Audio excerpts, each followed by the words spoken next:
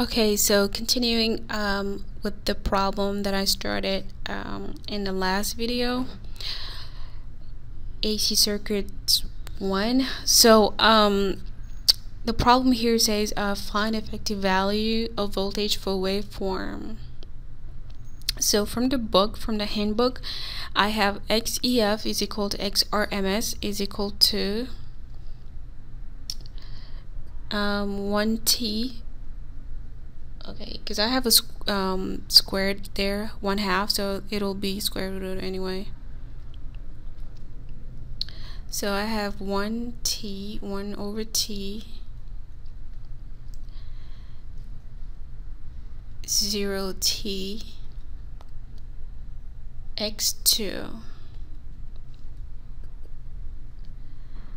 T dt.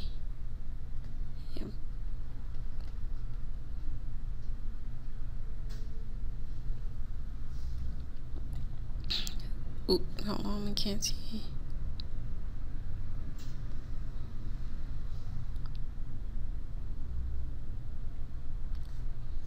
Okay, so that's XEF. Now here the question is asking for voltage, so I'm gonna apply V. So my VRMS would be equal to square root of 1T, same thing, right? 0T, but then I'm dealing with voltages here, so V squared of T dt. This is the square root of everything. Okay, so the graph that's given here is V per T, V of T per T. Okay, so I'm gonna have to integrate here. So let me get a red pen. Okay, so I have what I have here is basically I have two values of voltages here. So I get this one over here. If I'm gonna integrate, I'm gonna add them, and from this and this over here, and as we can see here, this is the frequency here, the not frequency but the how do they call that, this is T over 2. The period is half, right? Is half over 2. Okay, so if I'm integrating, because of the sinusoidal wave that I have out there, so this is VRMS is square root of 1T big 1. Okay, so I'm integrating from 0 to 2.5 first. That's the period right there. And this right here from 0 to 2.5, the voltage is at 4. Okay, between this over here, the voltage, the maximum voltage here is at 4. Okay, so I'm integrating 4, so that's 4 squared. Oops. So that's 4 squared dt plus another one, and now it's going to be from T squared to the actual period T, right? And now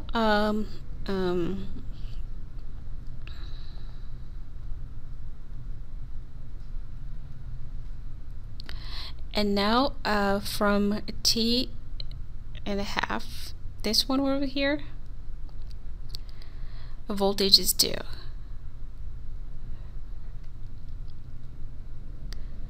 The voltage is 2. So I'm integrating to 2 dt, 2 squared dt, and this is for the whole thing. And that's it. This is pretty straightforward from here. VRMS is 1t square root of that's 16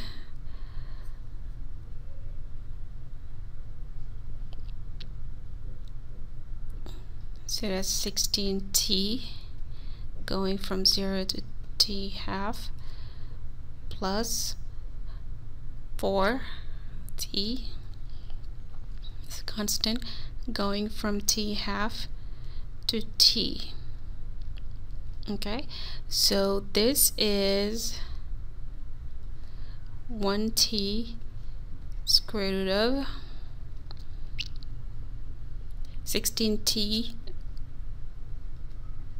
over 2, and of course the 0 nothing, so plus 4t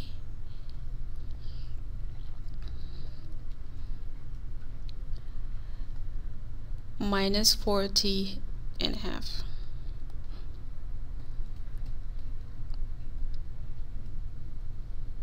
Okay, so VRMS is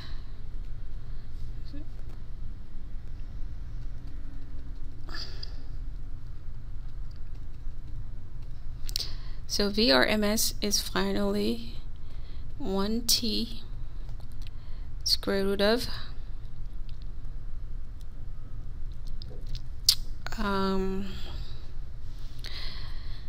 16 minus 4 is 12t,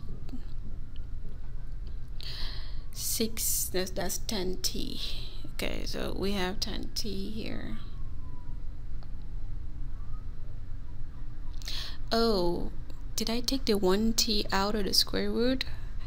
If I do that, I'll have to put squared here. Sorry.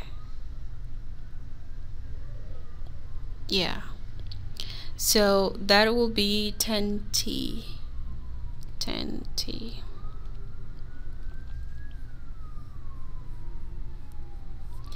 And we can put the 1t back in. I shouldn't have even gotten that out in the first place, but it's the same thing anyway, so we can put it back in or take this out. It would be the same answer, but putting it back in, I think that would make our answer a little easier. So it would be that, and so the final answer is 10. Take this out, 10. So square root of 10. So VRMS is equal to square root of 10. And that's 3 something. 316. That's it. So this one, I just applied a formula from the book, from the handbook. Integrate using the waveform that's given, and that's pretty much it. Okay, next problem that I have selected.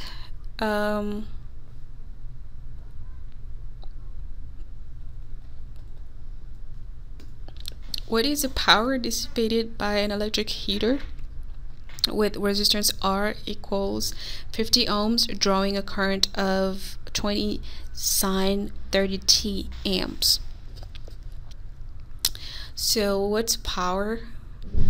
Power is equal to, this is AC circuits, remember that. So RI would be the RMS R,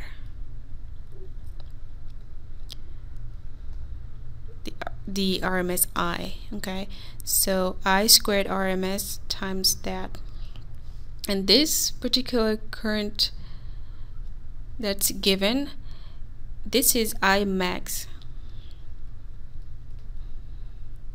It's I max sine 30t, sine omega t, I guess, right? So but we know that I RMS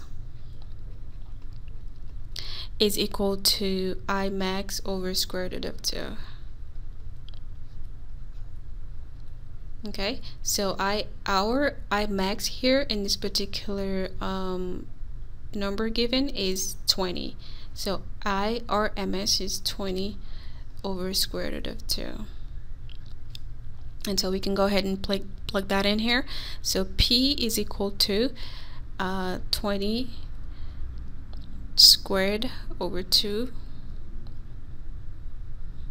times 50. And that's 10,000. Let's see. 20 squared times 5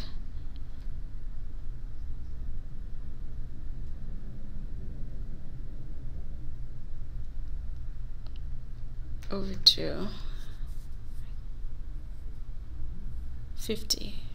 R is 50. So that should be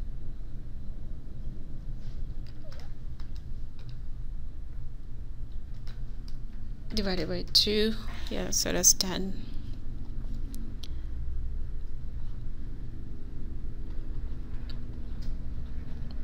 What?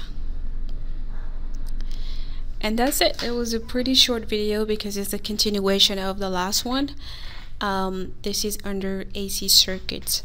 So next time I will solve some problems under let me look at the book, the handbook. I've already covered let's see, maybe AC power. Yeah, power. So I'll solve problems under power. See you next time.